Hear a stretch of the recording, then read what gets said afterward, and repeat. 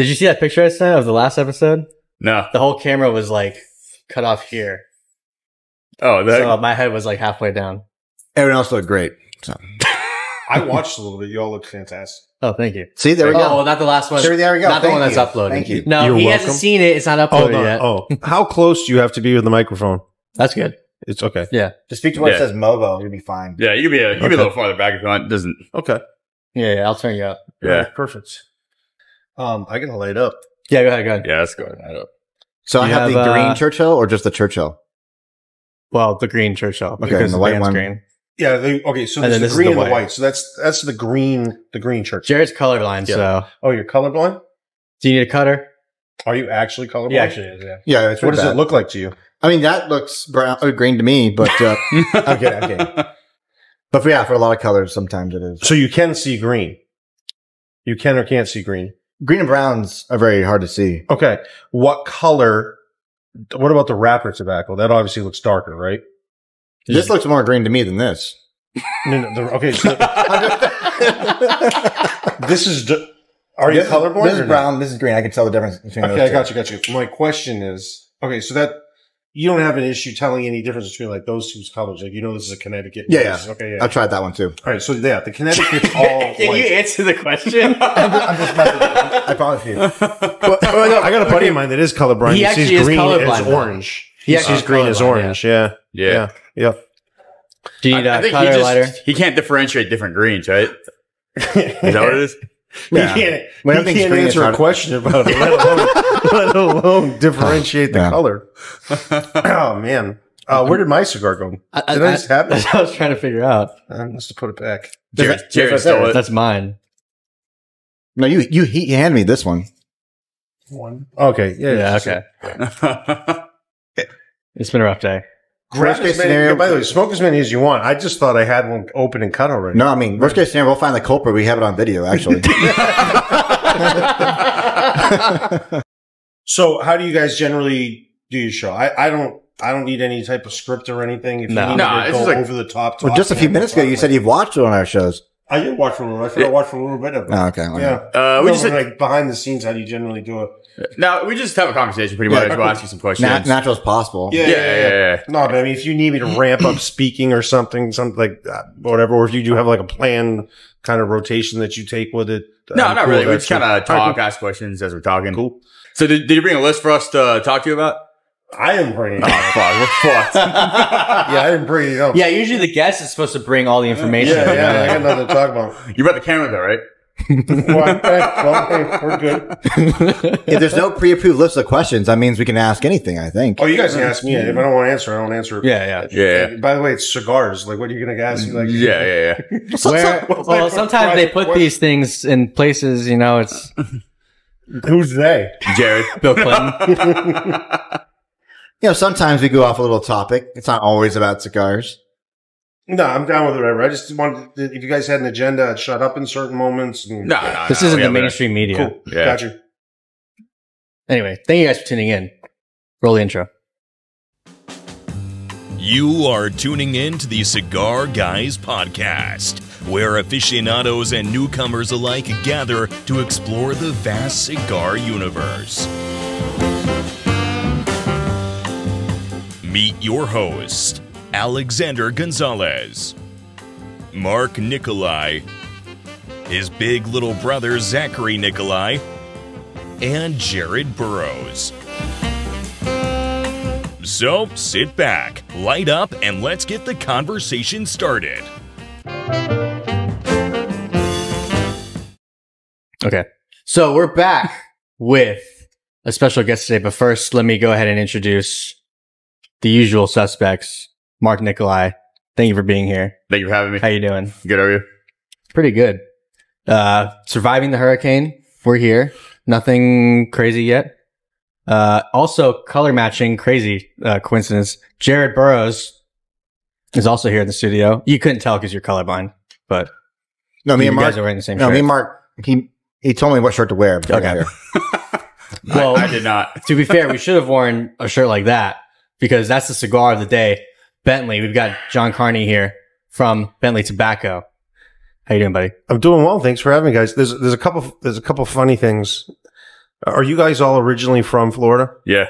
So I'm not. I've been here since 2003, but You definitely don't sound like you're from Florida. no, I'm from northern Maine. So if you listen closely, you pick up like a little Canadian accent, but it's a northern accent. It's Canadian. I was a little scared for a second, but okay. And I just came from a spot, like I was in Charleston yesterday, and there was a lot of people from the Northeast there that were hanging out. So my accent came out a little bit more. But here in Florida, so I've been talking to my wife all day, and everyone, this hurricane is going to be a pretty good sized hurricane. It's just not going to hit us here in Orlando that hard. And there's going to be flooding and, we're below sea level, whatever. But there's nothing Floridians love more than overreacting to any type of weather situation. Now, Tampa, those places, they're about to get it. There's going to be some serious storm surge. The Panhandle is going to get pounded. Don't get me wrong. But Central Florida tends to be in a spot where we don't usually get just dumped on. Like catastrophically, right? Yeah, we always get grazed. Yeah. And even, last year we took one head on and it was like a Cat 3 or whatever and it hit here and, that was, it was a lot of damage. Don't get me wrong, but it was nothing like the coast. But too, by the time it gets here, it kind of dissipates. It hits all the buildings. Yeah, it was barely a 3, right? But everyone prepares as if it's going to be the worst thing possible. And they prepare with like, hey, we should cook more food. We should do this. Do we have enough pizza? Is there enough chicken nuggets? Should we get more potatoes to make French canned fries? goods. Yeah, is there, or let's all Toilet get a paper. bunch of water. Yeah, toilet paper. And you end up just not really needing it. And then the people that do need it, you end up donating it back and whatever. But it is funny. There's just this level. And I always tell my wife, because I grew up in Maine and we have blizzards all the time. And you just get, you get like 3 or 4 feet of snow and you just can't go anywhere. You can't do anything. So it's like the same thing, but frozen. Frozen, yeah. And probably if it was But rain. you actually can't leave. Yeah, you actually can't leave. So as soon as the rain's done, it's over. But so it's interesting. So it's been all day. Everybody's been freaking out. And I always been like, I'm like, my wife treats every hurricane like it's category 8. All my friends are the same way. It's like every hurricane's, oh man, we're going to get hit with this. Let's go do some sand. I'm going to sandbag.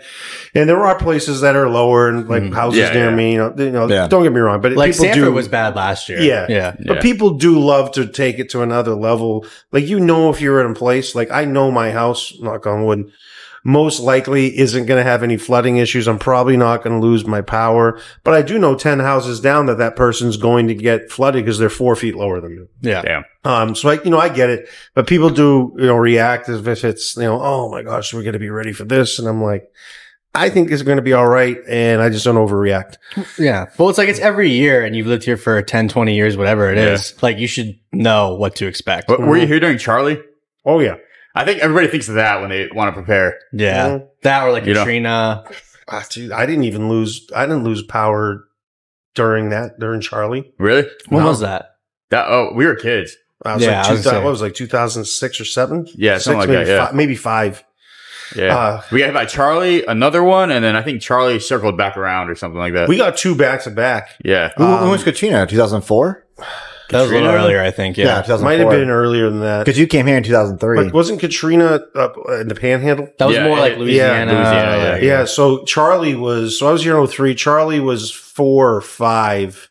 I think it might have been 2004 or 5 because I would have been a sophomore in college. So I think it was then, but I lived over in Windermere area and all the power lines were buried. We didn't lose power at all. The underground. Yeah. But it did. I mean, we were fortunate to have to be in an area it didn't, but definitely interesting stuff. So yeah, we're this is technically hurricane party right now. I guess so. Yeah. Yeah. I've been trying to have one for the last few years. There we go. You got it. Yeah, I guess I finally Thank you for helping us kick it off. So we have plenty of cigars, plenty of great cigars too. We're going to talk about this podcast. So go ahead and, first of all, talk a little bit more about yourself and your story getting into cigars and into the industry and stuff like that. Well, first of all, I should have made you guys feel bad and not told you that I live. I know you guys know we've seen each other around town here, some of the cigar bars, but I should have said I don't live here and I flew in just specifically for this. I have to get out of town immediately after. He would have been so happy. He'd been like, exactly, this is what the guests need to do. Yeah, this is the extra. He's like, there's a decorum that needs to be followed here. No, I thought it'd be even cooler that you took the time out of your personal time just to fly down to see us. That's how I would. Technically, I did do that. It's just I'm not flying back to where we're at after. I will tell you though, I was talking to my dad on the way over. Just hadn't talked to him for a couple couple days. And I was like, hey, I'm doing a podcast. I got a podcast. He watches me do different podcasts. And he's like, oh, you dialing in? I said, actually, I'm really fired up for this one. Not that I'm not for the others, but there is a level of quality that comes with in person, the right sound systems. You know, I was part of a podcast that I started with a friend of mine during COVID, and I dialed into his show last week, and I'm sitting on my back porch. It's fine, but I'm on my headset sitting on my back porch. It does make a big difference in the in-person stuff. And I appreciate when doing these things, and, you know, hopefully I can be on more since we do live close. But I do understand it's challenging for people to get in, but when you're able to do it, it does make a major difference. Because you can't, all of us don't have a studio at home, set up like this. I should, honestly, because it's not crazy to do it, but, you know, there's a big difference of in person, and that really is a nice thing. So I'm glad I could fly in today and do this with you guys, and hopefully I don't get stuck and can get back to the to Winter Park be good from here. For now, knock on wood. But no, and yeah, you're absolutely right. Though a lot of people don't understand the different level of, you know, first of all, in person is a lot easier, but the quality of the equipment you're using. You know, if you plug in your AirPods, sometimes that's fine, but sometimes people got like the 10-year-old. Well, the conversation's just naturally better too. Like, if you know I'm about to interrupt what you're saying, you like stop talking naturally, and vice versa. Whereas I'll watch no latency or delay. Yeah, when you're on the headset, it's like, all right, there could be 1 second of delay, and then it just creates a real awkward exchange. Whereas, you know, sitting in person is a great thing. So no, I'm glad to be here. It's excellent, good. And that's the way I get around from not answering your question. No, we got Kamala. We got Kamala Harris in the studio. The day is today, and because it's today, we must know that today is today. Well, he started off, to answer your question, he grew up in a middle class family. I did. Very profound. I did. So no, so I started in, I might have been very similar stories to how you guys got into cigars, because you're all from the area here, right? So I went to UCF for undergrad and grad school. So I moved down here in 2003 from Maine, and I wanted to be an athlete in college, but I didn't.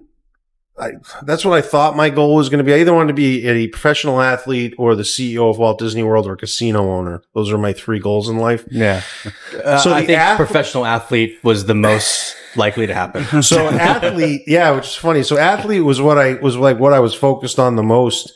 And then out of high school, basketball was my sport. And I was a very good athlete at everything. Basketball was the one I was the most passionate about, but football was the one that I had the most exposure with in terms of what the next level wanted. And I wasn't really excited about doing that, putting in that type of effort. They wanted to transform my body. I mean, I was 195 pounds. I look like I played football now, but, you know, they wanted to really transform me in the weight room. And I wasn't quite sure. And I loved basketball. So I was like, I don't know if I have that passion for football in terms of continuing on. So anyway, long story short, I moved down here and ended up going to UCF for college, and I was here from 03 to 07, and then did grad school until 2011. And how I got started in cigars, which is a very common story here in Central Florida, is because we're for those that know, but I think a lot of people know, the largest individual cigar retailer privately owned in the entire world is here. It's named Corona Cigars. I won't give away the location, but it's right there. We've said it. It's like right across the street. I hit it. And you are right, though. That's basically the origin of where we started. So I did the Rosen College of Hospitality Management, which is on this west side of town, right? And it's a small campus. Coincidentally, it's like a high school kind of in terms of total enrollments, like 2,500 students, right? But my high school had like 300.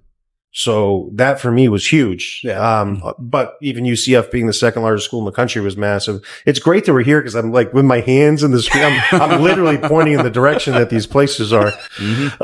So I started in my freshman year of college, we started smoking flavored cigars. My buddy was pretty well off. So his family go on vacation. They'd come back and bring Cuban cigars.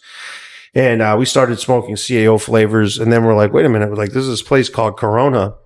And they had just opened, I think, a year or two prior, the Sand Lake location, because he was over in Ocoee before, and doing mail order and doing great. But it was a little hole in the wall place. And then the Superstore opened up and it became the ultimate cigar experience. And I think in 2006, they opened up the downtown location and the rest was history. So we'd go there in between classes, and go smoke cigars. And they used to sell Cuban sandwiches back in the day there. So we'd go have coffee. It's just what we needed. We're 21, 22 years old. We need a bunch of caffeine, Cuban sandwiches, a bunch of cigars. Let's go over there. It was a blast. So and they had everything. So you could, anything you were interested in seeing, you didn't need to go anywhere else. It really, became the ultimate cigar experience. So that's how I got into it. And then I worked for Darden Restaurants here for 3 years as a manager for them. And I also worked for Disney for 3 years. Disney was actually my longest job before, I was with LFD. So I worked at Disney, did the Universal thing for a bit. I was a cabana boy there, but we always smoked cigars. It was always a passion. And then in 2011, there's some fun stuff that happened in between them that led into me doing that. And we'll talk about that if it comes up in questions. But so what happened in 2011? Well, no. In 2011 was when I started with LFD. So I worked part-time at this little shop. It was called Havana Sensation. And the owner of the company, Lito's son, Tony, was a sales rep. He just graduated from FSU. And, I ended up taking a job as a sales rep for them up in the Northeast. So I did New England and New York for about a year and a half. And then I was promoted to the vice president of sales for them in 2013 and left that position in July of this year, July 1st. And, I was with them for about 14 years. So 14 of the 30 years I were in business, made quite a reputation, traveled the whole country. 180 flights a year, 290 hotel nights, all over the place. So that's what led to me being into cigars. And then what led me into Bentley was when I left LFD, and I'll pause after this so we can take a drink of water. And by we, I mean me. I was looking at making my own brand. I had this 3-phase project, but I'm still doing the 3-phase project. We're about to be in phase 2 next week. And phase 1 was making a brand. And I was like, okay, what do I do with this? How do I fund it? I know with my background in cigars, I can make a great cigar. I have great relationships with really good manufacturers. I was no concern about that, but the funding was the first thing. Then what do I do if I do make a great cigar? How do I make the brand? And my partners in Bentley here in the USA had been in business for about 112 years. And they came along with this brand named Bentley. And I'm like, no matter what I do, I can't name something Bentley. They've already done a ton of the legwork, as we'll get into, and I don't have to spend any money to do it. So I was like, let me try the cigar. So we smoked it, asked where it came from, Hoyt, Nicaragua, Nicaragua's oldest cigar factory, and tons of respect for that company and their manufacturing. And I was like, this is a no-brainer. It came up at the right time that I needed it, and that's how it was born, and that's where we got to today. So that's the cliff notes. Nice. It's pretty cool because originally we actually had an interview scheduled when you were with LFD, and then this whole thing happened. You kind of left LFD and it was like, all right, what's going on? And I think people that follow you started to see that, you were posting a lot of Bentley cigars. So maybe something new was coming. And then sure enough, you made the official announcement and you had joined up with Bentley Cigars, and here we are now. So it was not in the plans when I left on July 1st. So it all happened just really quickly. So I had 2 weeks, that I was completely incognito. So my old phone number wasn't my phone number. I had it for 14 years, but it was their number. So they got the phone number. So I got a new phone, and people are reaching out to you. I'm sure when that phone gets turned on, it's going to be a freaking barrage. And there'll probably be a lot of funny things sent in there too. I mean, I was there for 14 and a half years. We, publicly left on very good terms. But I'm sure there's going to be some stuff in there that'll be pretty freaking funny. I would love to have the opportunity to look at that, but I didn't turn it on before I sent it back, but fine. So nobody really had access to me other than social media, which was fine because there was a lot of people that have access, but I controlled the dialogue of when I left. So I said, and I'm going into doing this consulting thing called Shoulders of Giants. which is there. It was a thing I started with my dad, and it was part of every press release of how I left. And it was a pretty hot story. It was bigger than I thought it was going to be. I'm confident in what I do, but I'm humble to an extent. I do have, I have confidence in what I'm doing. It's not cocky if you can back it up. I don't brag about myself, but I worked for 14 years and I was the vice president of a very reputable cigar brand worldwide. So it got a lot of traction. So I was sitting there, I was like, let me control the dialogue here, give people heads up. I kind of want to be left alone to figure out what's next, but I had some ideas of different things. But no, I had nothing done. If I'd had this in the works, I would have probably said nothing till August 30th, when the day that we announced it. I started posting some pictures and things, but I would have said nothing. So there was nothing in the works. I threw everything out there that I possibly had and see if it stuck on the wall. The problem was everything stuck. So now I'm kind of working on focusing it back. So I have some clients that have pitched on some things here that are now coming back and like, hey, I need that website work. I need this social media work, and we're going to do it. But it was like, I can't do that anymore because now I have this. So it wasn't part of the plan. We connected up about 2 weeks after, and it was through a very close friend in the industry that's very well known and reputable, and had been a great friend of mine. And he's going to remain silent. He's a secret forever. But he really helped me out, and it was great. And he introduced me to these people, and I had known them for 15 years because they'd sold LFD for us in Europe prior to that. So I had a relationship with them. So yeah, no, it happened pretty quickly shortly after, and then we just started building the back end of it. Yeah. So these cigars were already made at this point, obviously. So how long was the brand around before you joined up with them? So the Bentley brand itself was born in 1970. Oh, wow. It was a pipe company. The pipe maker, his name was Hans Nielsen. His nickname was Former. So people that are big pipe smokers, this guy was like one or two guys that was like a legend making pipes in the 70s. He was making 4,000 and 5,000 euro pipes in the 70s. And the Bentley pipe brand was born in 1970. So fast forward a bit, in the early 2000s, they wanted to start doing they started distributing a little bit differently, and they also wanted to make a pipe tobacco company. So they went to this company called August Schuster, who is the family that now owns the brand, now the Schuster family. And they've been in business for over a century too. So they made pipe tobaccos and they made cigarillos. They dabbled in cigarettes for a period of time, but they were a tobacco company in Germany. So they started working with them and making pipes with them. Pipe tobacco for them. They made a brand of pipe tobacco called Bentley Pipe Tobacco, which still exists today and part of the Bentley brand. And through bad circumstances, the owner of this company, which was called like Brew Boo, died in a car accident, and he had no family left. Damn. And nobody was involved in the company, and they weren't quite sure what they're doing. So the Schusters were like, we're already making pipe tobacco for them. We're involved in some distribution agreements. And that brand Bentley is a pretty cool thing to own. So they were like, let's continue on doing this and bring it underneath, because it makes sense with what we're doing, because they were in that space anyway. They brought that brand in and continued on. And in 2011 and 12, the premium side of it started coming in outside of pipes and pipe tobacco, which is premium as well. But premium cigar side started coming, and they came out with the green line, and then the white line. And it really took off in 2017 in Europe is when they really launched it there. And they did do a little small launch here last year in 2023. They did like a little tour with a company that they distribute some products for, in Europe, CLE, Christian Aroa's family. They distribute the products here in the US for them in terms of shipping. So they handle the shipping for us, which was a great thing too, because they're like, who's shipping for you? And they're like, Christian. I'm like, perfect. They have real systems in place. They have real ways of handling the accounting sides of it. I go, so that's, something we don't have to worry about. We can really go out and launch the brand. So they did have it here, but it was, it was probably 5 or 6 retailers. They just didn't have the bandwidth.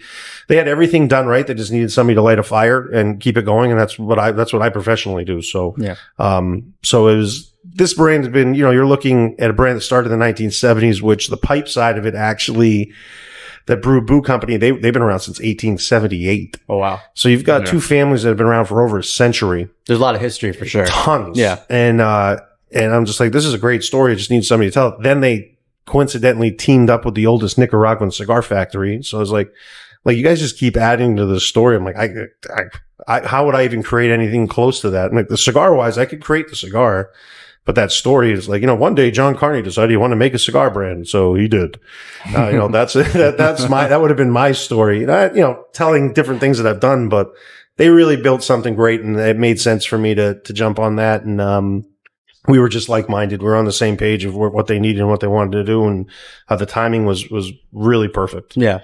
Yeah. I think the point that I was getting at is, I think in the States for sure, this was basically a brand that's not really known as far as the cigars are concerned, until very recently, where you and a few other people started promoting it. Now we know Bentley Cigars here in the States. And I see, it's been a few weeks, maybe a month or so. It's been 3 weeks. Yeah. 3 weeks. Now we're seeing some traction. And retailers across the country. So good traction for 3 weeks for sure. And obviously you, knowing all these people, been in the industry for, almost 15 years or so. It's incredible traction, because I haven't solicited anybody. The retailers that we're working with have all reached out to us, and it's, by us, I mean me, it's a one-person show here, right now, and we will expand. So it's been really good. And we've had reorders. People say, oh, you can sell everything once, the second, third time's challenging. Yeah, it is, but one can be super challenging because you just got to get it in.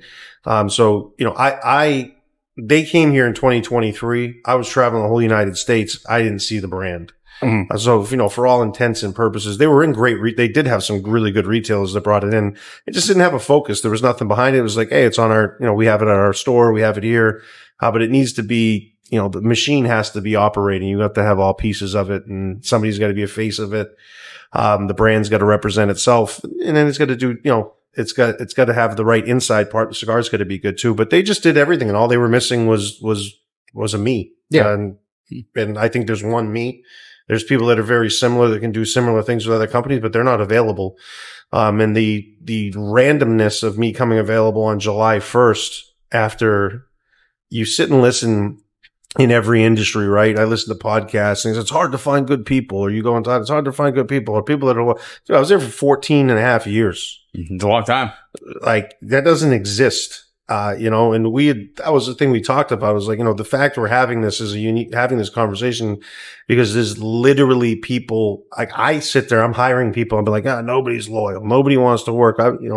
It's hard to get people to be around for that period of time. Then you have the experience of what they're doing internally, so that's a very random circumstance. And that's why it happened pretty quickly, because I was like, this is the sake where the opportunity we have to even just have this discussion without me being employed by somebody is a pretty unique situation. So it worked out really well. Yeah. You're absolutely right though, too, especially in this industry, having the rep usually for a certain company is what makes or breaks a cigar company a lot of times. I mean, this is a very old school industry, and a lot of these shops prefer companies that show a face regularly. And it's so important in this business because it's smaller now, right? So it's smaller than most businesses that are out there. You don't have like a Ronald McDonald type. You have to have a real figure that these people can connect with, especially with social media. I mean, I have people that reached out and that are doing a part of our initial retail launch, which is a small group. We're really doing about 40 to 50 max, just based off availability. And we'll grow a little more before the end of the year. And then next year we'll get real aggressive. But we're still not going to overgrow. We're looking at a small group of retailers, so we can service them appropriately and dig out a niche in this market that's there, but most companies aren't doing because their egos, they want to be in 1,000 accounts. Or they just want to scale. I'd rather work with 200 to 300 than 1,000 and do similar amounts of revenue. That's better for them. That's better for me. Everyone's a win. But the connection with it, I got people that didn't do business with me when I was with LFD. That I'm like, hey, I like this. Let's do this. I'm like, okay. Yeah. I had, I was up yesterday in Charleston, and this place called Cigars on Maybank and Cigars on 17. A good friend of mine, Dan, he never carried LFD in the store. But he's like, I told myself I wasn't bringing in any more shiny new toys. He's like, the business is flat right now. We're not sure what's going on with the election. We're probably in a recession. He's like, but I like your shiny new toys. Like, I have to do it. And I was like, you're not going to be disappointed. And he's like, I know I'm not. So it's been nice to see people receptive to that. I fortunately worked with a great company that we really protected the pricing of it. So it really supported the brick and mortar retailers. And it's, I said it was having 15 years because I had somebody ask me like, how do you avoid being in wholesalers? And I was like, I just won't sell to them. You know, like if we can't be in a place, if there's a retailer or a cigar bar or a high end club that wants our product and we can't get into it, we've done something wrong because we can do business with people that have the proper licenses. They probably don't have a proper license or find a way to work with it.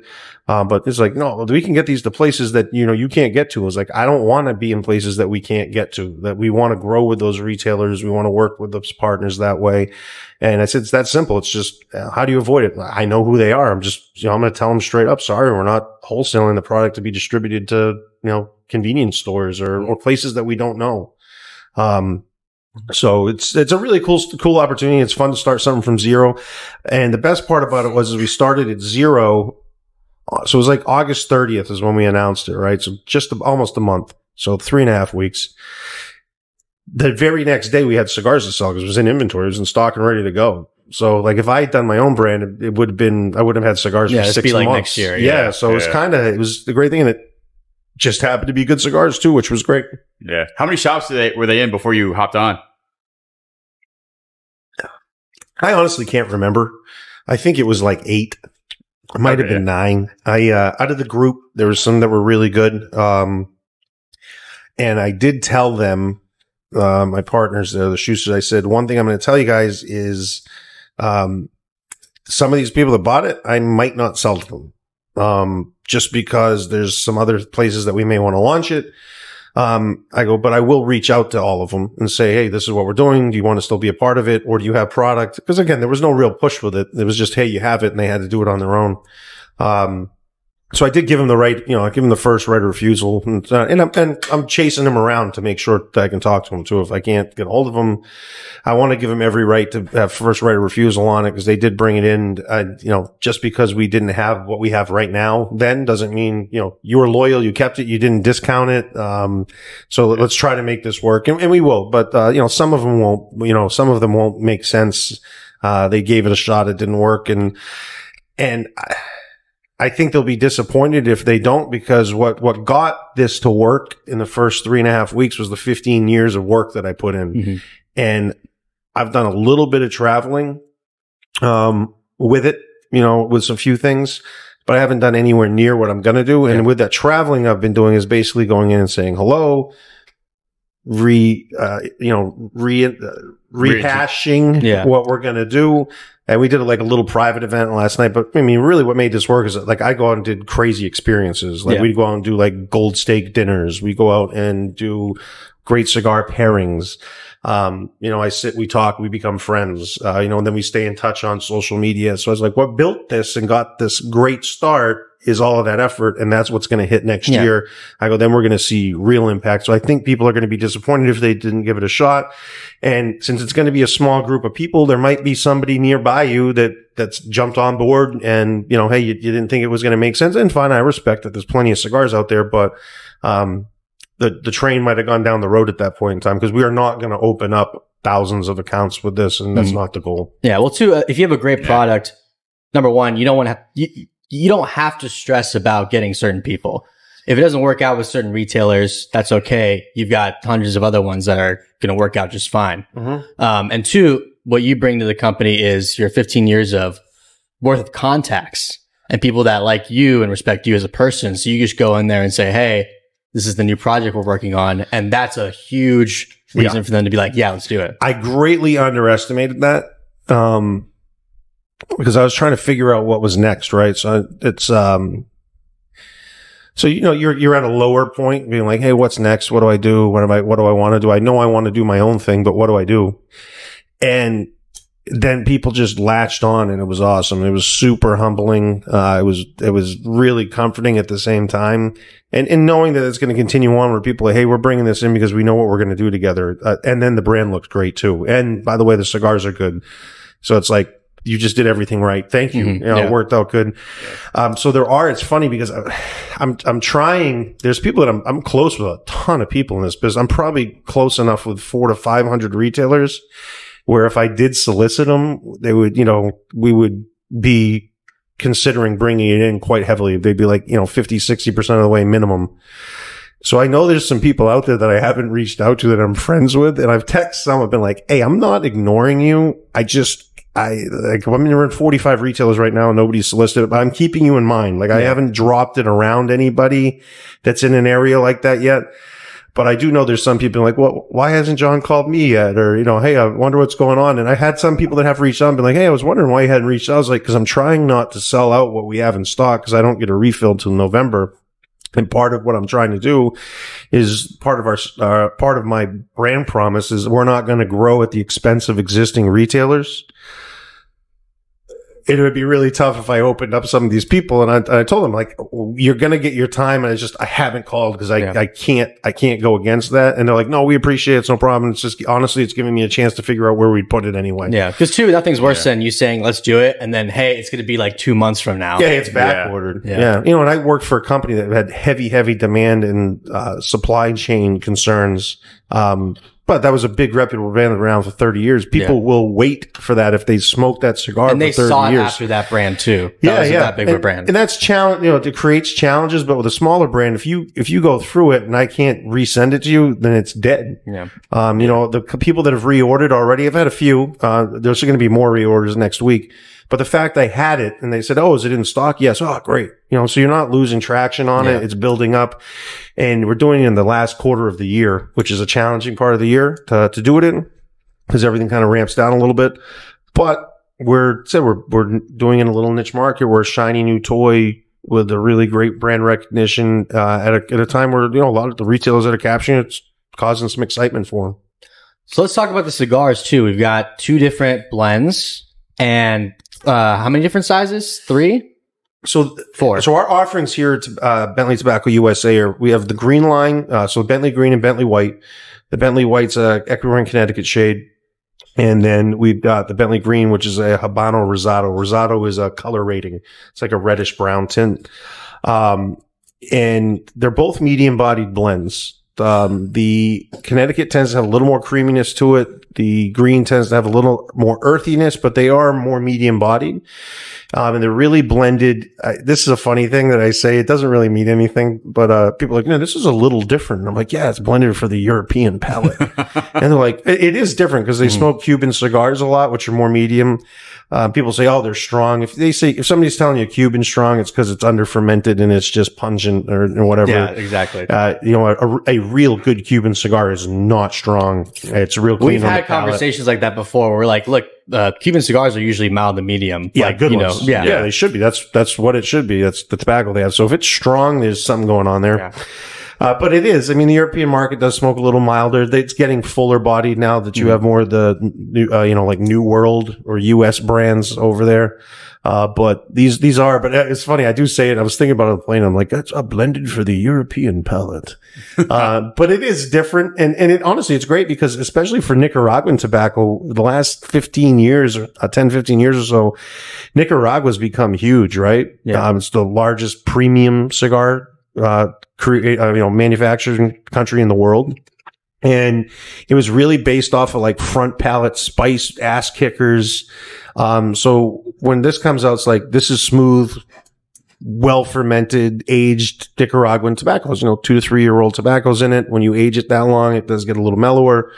It's just the market has been driven so much by that front palate spice and it's slowly coming back away from that now. So this is a little out there from, what people are used to smoking, which is good. Yeah. And then we had a conversation about that too. I told you when I first smoked this Connecticut, I said it reminds me of a really good Cuban cigar, like some of the older ones that have been sitting in the shops for a while. So I do definitely get that European profile as you would describe it. Yeah. I'm going to continue to describe it. And it's only 40% ridiculous when I say it. It's 60% real. It really is, but I did find, and when I've said it now a few times, I say it's hilarious. The European palate. But, it's 4 sizes available right now. So we have the Corona, Robusto, Toros, and, Churchill. And the Churchill is not a true Churchill. It's a 7x54. So it's a little bit bigger ring gauge than a traditional Churchill, which is nice because that's going to be good in the market here. We do have several other facings that are available in Europe. We coincidentally have a 7x70 that's not going to come over here quite yet. There's a half Corona, a Bellicoso. So there's about 7 to 8 different sizes in each line, but we want to keep it simple initially. We also have 5-packs. We've got these nice, beautiful cardboard 5-packs that will be coming in 2025, but those are available in Europe. And then we have a third line called B13, which is the B separated. It's a 1 and a 3. And that has three normal Vitolas in it. And then it has several cigarillo sizes. It has cigarillo tins, which is really nice. And then we have pipes and pipe tobacco. So it's a full line of products. But if we were to bring it in all at once, it'd be overloaded. Hey, I need you to spend $20,000 to bring this in. Well, it's brand new. Not going to happen. It'd be really challenging. As you said, we want the lines to be identifiable with simple branding with colors, green and white. Bentley is a brand name that's very recognizable. It's 2 syllables, Bentley, which is really nice. And it's everyone that speaks any language in the world knows that says Bentley. So there's a lot of things that are done right about it. So we need to do those things and it continues to work through how the brand works. So like the rollout's going to be simple. When we add the things next year, we're going to add the 5-packs. We're going to add the half Corona in the 5-packs instead of in boxes, because that does better. And that size cigar sells very well in 5-packs. And then we will look at some of the pipe tobacco companies. There's a limited edition product that I'm working on that might fall underneath the Bentley label as well. We're going to find out tomorrow if that's going to fall under the Bentley label. But we'll talk about it a little bit because the press release is coming out next week, but I had no issue talking about it because it's live. This is going to be next week. So it may be out by then, but the B13 will come probably after that, maybe in 2026. But so it's expandable without reinventing the wheel, because it's something that's working, so we can slowly bring things in. And our retail partners will be part of it. They'll know what's coming. So it's like, hey, the next thing we're doing is the 5-packs. We got the short Corona coming, and we got this LE product. Then if you're a pipe purveyor in the group, and let's look at the pipes, see which ones you help us pick, which ones work the best, the pipe tobaccos that you want, and we'll bring those in. So it's really a straightforward and transparent whole. Everything about it is very transparent for the consumer, for the retailer. And I like to think if there's not a lot of smoke and mirrors going on, it'll be receptive to people. And I know the retailer is going to get behind it that way. And the consumer, I believe, is going to follow as well. Yeah. What it sounds like to me is this is a very already established brand in terms of product. You have all these products that are ready to go. All it takes now is just the slow rollout. I would say like the appropriate rollout to bring it into a whole new market, i.e. the States. Yeah, I mean, there's no reason to be greedy about it, right? Like, if I go and put 30 SKUs out there, you got to find places to put 30 SKUs. Yeah. That's not fair to anybody. It's not fair to you as a consumer. Like, how do you grow with a brand if I got to try 30 things first? Like, you got 2 things to try. All right, great. Perfect. All right. And then I'll try them more often because it's easy for me to identify which ones I like. I'll smoke the different sizes. And 2, it's like, okay, I like this brand. And then all of a sudden, hey, breaking news, there's a new product coming. It's like, okay, I already know this is a great brand. People are now excited to try your next release. Yeah. And so you have like a niche part of the cigar market where it's like us, we're cigar geeks or cigar guys. Cigar Guys, or Cigar Guys. Thank you. You're Thank welcome. you. So we try other things, but there are things that become part of our regular repertoire, which is this will be something like that. Then we will do fun things. But keeping it less confusing is the way to go. There's cigar brands. I could name them by name. It's not my MO anymore. Internally I is, but there's brands that I smoke. I have no clue what they're called. I'm familiar with the company and I know the name of the brand, but I don't know what the sizes are. I look at his 50 sizes. Like, what does that mean? And then they got 30 or 40 limited edition stuff, which is great because that builds up over a period of time, right? But I'm like, it's just super confusing.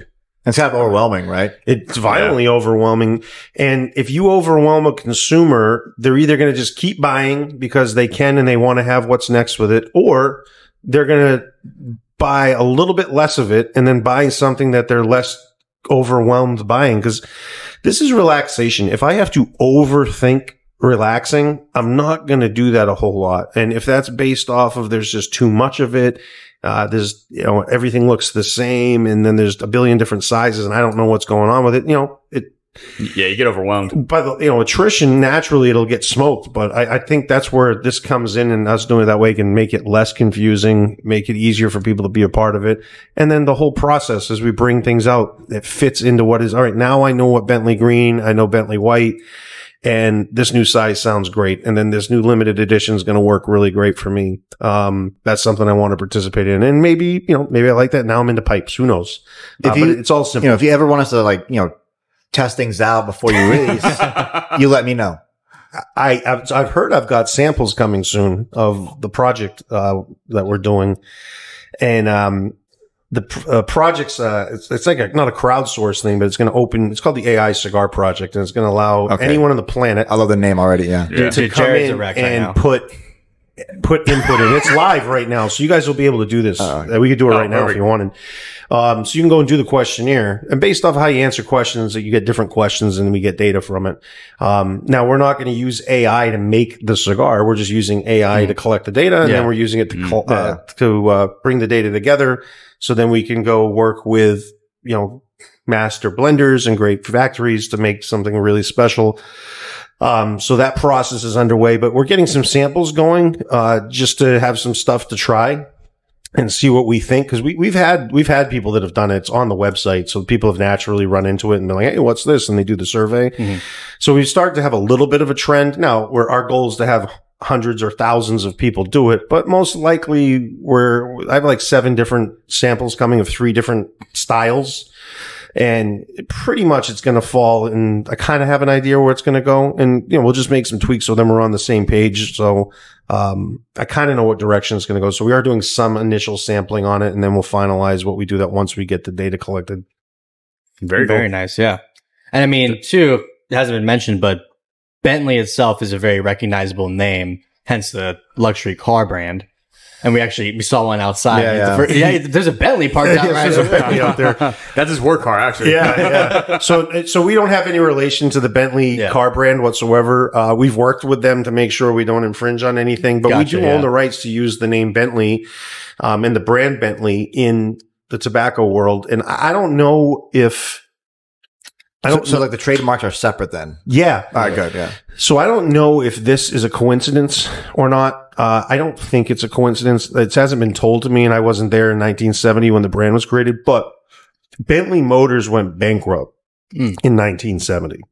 It would be a weird coincidence if it didn't have something to do with that. Most likely, in my opinion, probably what happened was Bentley was restructuring. They're trying to figure out the next step is, and like other companies like Gucci did this, they probably licensed the rights to use names, and they were like, all right, we're restructuring. So I don't know this for a fact, but I was like, let's license this out to some luxury things to build Bentley back up. Let's restructure it. It'll get things out there. So what's luxury in the 70s? Pipes, pipe tobacco, walking sticks, canes that you don't need to use, things like that.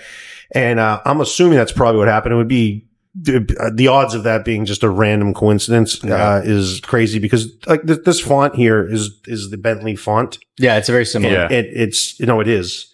It's the same font. It's the Bentley brand. So there's like things we can't do it. Like I can't take this Bentley font and like give it to a retailer for them to recreate it and use it for things. Like we can use it. Gotcha. Because we have the trademark stuff, but there's very specific things that can do with it and things that we can and can't do with the logo. Redesigning it and whatnot. So we worked with them to make sure there's no issues, but we do have the trademark on it. But I mean, it had to have had something to do with them. But too, like kind of like what Jared was saying, when it comes to the trademark, one's for cars, one's for tobacco. Exactly. So there's no conflict of interest. There is no, that's not related whatsoever. We are not the car company. We have nothing to do with them. It was just the brand Bentley was there, and we own the right to use it. Foresee a potential collaboration between the two. If Bentley called me up and said, hey, can you come to this car show and sell Bentley cigars here? I would say absolutely no problem whatsoever. Yeah. And then we call us, say, hey, do you guys want to come too? Yeah. And we obviously retailers, there's here in San Sanford. There's a Cars and Cigars thing they do in Sanford once a quarter. You know, we were there. People came up to like, that's not the Bentley logo. Just makes and I'm like, sense, exactly. It's not the Bentley logo. Like, it's not the Bentley car logo. Thank you for noticing. Perfect. But you know, there's obviously some interest in it, and the name's a recognizable brand, and it's synonymous with luxury. Did any Bentleys show up to that car show? I wasn't able to make it. One did. Okay. One did. And it was because the owner, Tom, and I were joking around. And I said, I'll get some Bentleys out the next time if you want some Bentleys for the car show. And he's like, don't worry, I'll take care of it. And 5 minutes later, he had one of his buddies show up, and he had a Bentley SUV. He's like, can we get some pictures with it? I was like, I can't. They go, it's not associated. So I go, I can't have it in there. Not just can't. I wouldn't do it. We're not supposed. We can't do it. Like, why, you know, it's like, well, why would you? Why rock the boat on something that's already settled for the sake of something that you don't need to do, right? So yeah, there's no. If they did come, we would certainly go. And then in Europe, they've done some things. Bentley's communicated with them, and they've, hey, can you come and do some cigar stuff with us? And, you know, our customers would love it. And, so there's that, obviously, collaborations. Other things that you look like that, like luxury brands in the past that had things like that, like Gucci. Gucci like hoard themselves out though. That was a problem. They were on everything.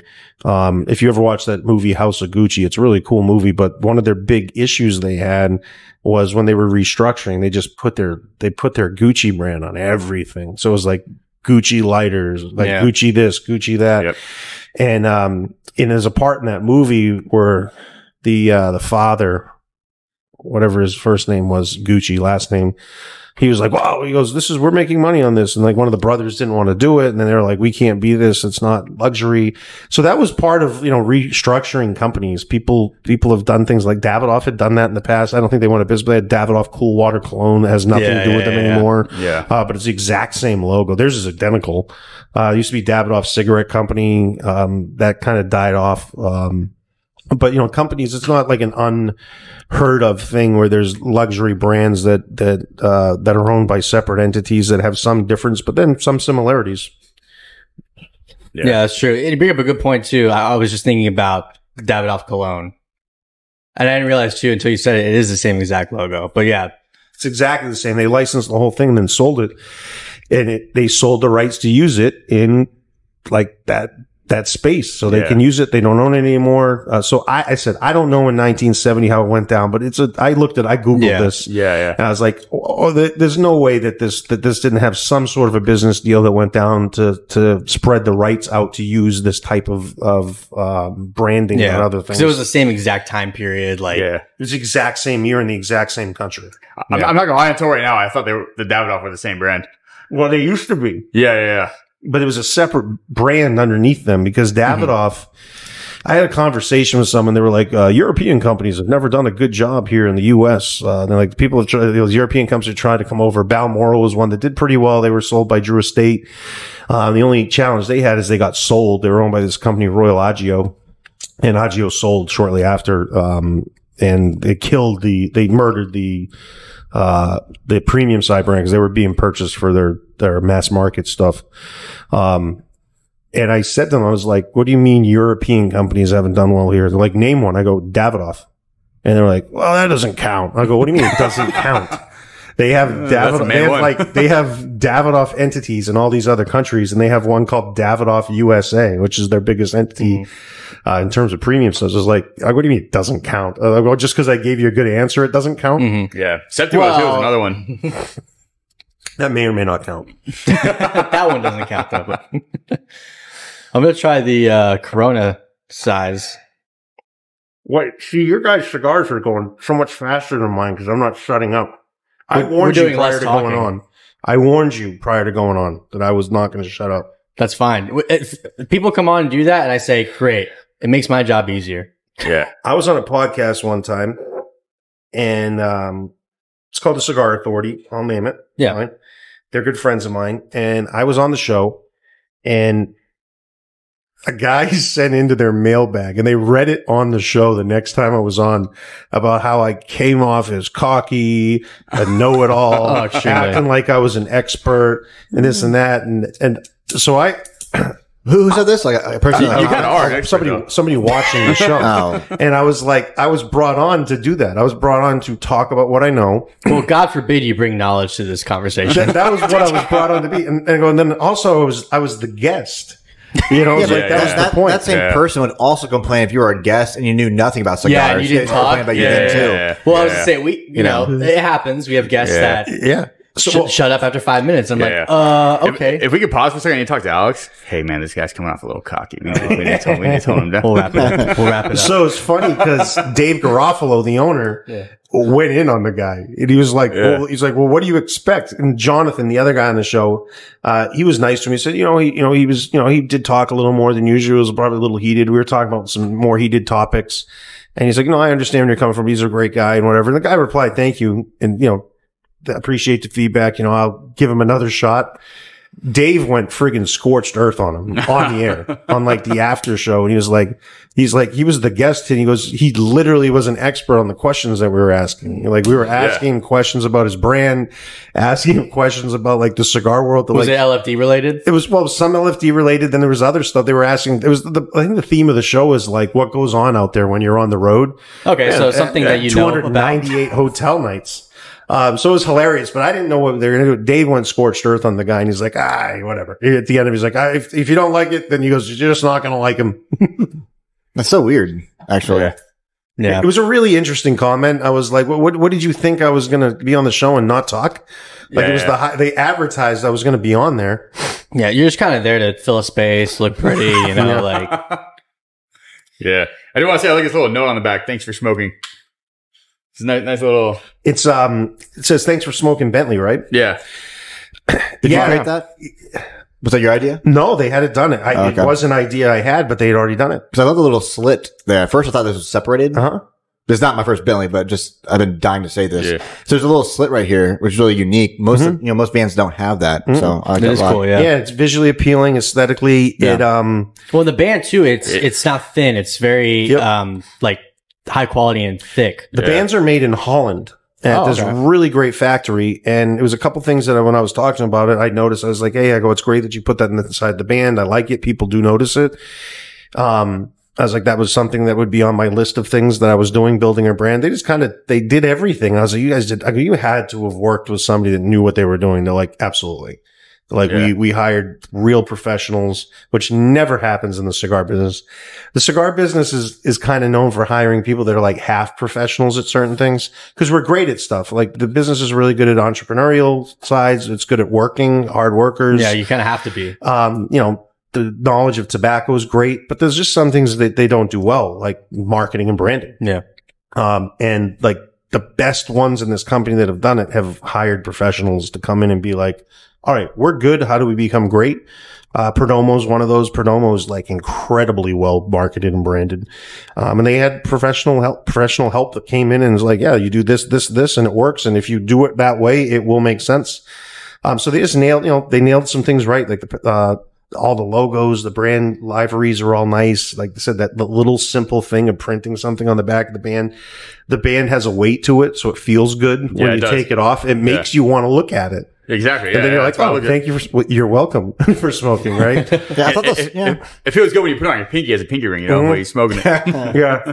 So we did a lot of right things with it and they did that and it was great. And so it's kind of our catchphrase. If people tag online, I tag them with a little B if they share a picture, and if they comment, I put a little, thanks for smoking Bentley.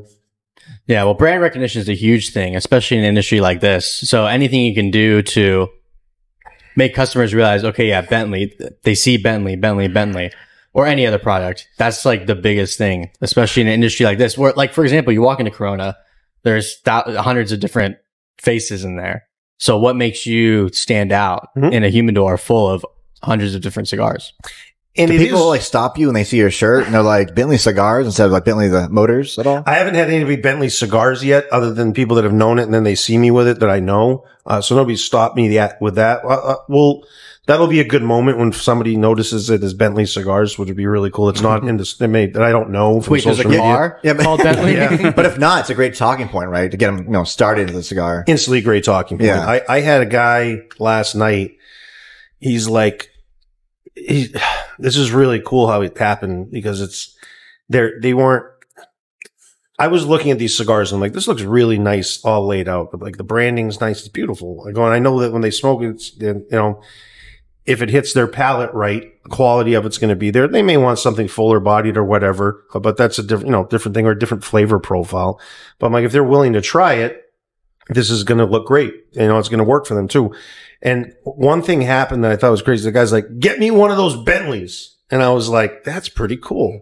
Like, he just was like, I'm like, which one? He's like, the green one. And I was like, perfect. I'm like, that's exactly how that's supposed to make sense.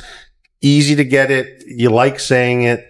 And it was cool. It was the first time I really had somebody say like, oh, get me one of those Bentleys. And I was like, that's really cool. So that was the concept. And that's hopefully what will happen with it and how it becomes recognizable. Yeah. And I said, an easy thing for people to get involved in and easy to make a choice with. And it doesn't hurt to like thank people, right? That's a shortage of that in the world. I mean, even if I can't just say it to you in person, having it on the band, they took time to think in adding something, and what was added into it wasn't wasn't a discount code, wasn't some joke. It was, the thought went in to say thank you to you. Hey, they took the extra second to say, let's put something inside because we need something in there. And when we do it, it should be like thanking you for participating in it. Yeah. We had a similar conversation last week. We're talking about the service industry and how it's not as personal anymore. A lot of places you go to, but when you do go to a place where the service is excellent, you want to go back there all the time. Kind of similar to where a lot of people don't show their thanks for supporting the brand. And that's a huge thing nowadays too. It's like, hey, letting people know I appreciate you for supporting the brand. I appreciate the consumers and the customers for supporting us. So that right there is a big thing too, is like having people know that you appreciate what you're doing. And it revolves around everything we've kind of been talking about. It's simple, right? We've forgotten as a culture about simplicity. Simplicity doesn't need to mean that it's basic. It doesn't need to mean that it's not elegant. Mm-hmm. I used a reference of like real high-end fine dining, like Michelin star restaurants, very simple dishes with incredibly thought out techniques, right? It's you have like a 20-course dinner and everything's this small little dish with very noticeable ingredients. They're telling you what it is. And it's like, this is a pea with pea tendrils and pea sauce and pea this. And it's like, all I ate was pea and it was the best pea I've ever had. That was probably a bad example. Yeah. Jared likes pea too. Yeah. Where did you go that you had a 20-course meal? Because I want to go there. Yeah, there was a spot in Las Vegas. It's called A. It's by Jose Andres. It's in this restaurant called Haleo. It's a private dining area. It's like 12 people, and they do there's actually 27 courses. Okay, the max I ever had was like 13, so I was kind of like, I'm like halfway there. That was out of control because once you got to like course 15, you were like, oh man, this is pretty good. Then you got to 15 and 16, you're like, stop, no more, and then you got more. But again, it's simple, it's basic. So things that are simple don't have to mean that it's not elegant. And I think we forget that there's simple things like simply saying hello to someone or smiling. It's really easy. Even if you're in a bad mood, if you're in a bad mood, you can make somebody else in a bad mood real quick. If you're in a bad mood and you make somebody happy, you can still be in your bad mood, but then you didn't spread it to someone else. So it falls, in my opinion, around simple is elegance and simple can be luxury. And that's kind of the focus with all of this. And I think it should be the more of a focus for other people too. So a simple thank you goes a long ways, right? And that kind of goes back to what you were saying earlier, is not being complicated either. Because when things are too complicated, then people get confused. And then it's like you said, I'm just here to relax. I don't want to have to overthink my choice in cigars. So simple is good. It's not basic, but it's also not complicated. So you look at go to Chipotle, right? So Chipotle, you line up. Do you want a burrito, a salad, or you want whatever the options are? Yeah, but you already know what you're doing going in. But you just go down the line and all right, I'll take that, and that. Yeah. Boom, done. And that's worked really, really well. If they would say thank you and be nicer, I think that would go a long way too. That is true. That is true. Simplicity does Chipotle have its successes. Yeah. Dude, the one Chipotle, the best Chipotle is the one in Altamont. No, you gotta go the one in Castleberry.